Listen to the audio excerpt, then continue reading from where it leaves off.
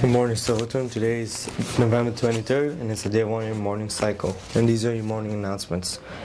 It's the end of the week, so could classroom please take out and empty the recycling boxes during Block K? Thank you. From Manitou, students who submitted applications to be Manitou returning leaders are reminded that they must attend one of the two meetings mandatory. From choir, this is a reminder for all choir members that we have practice today at the beginning of lunch in the music room.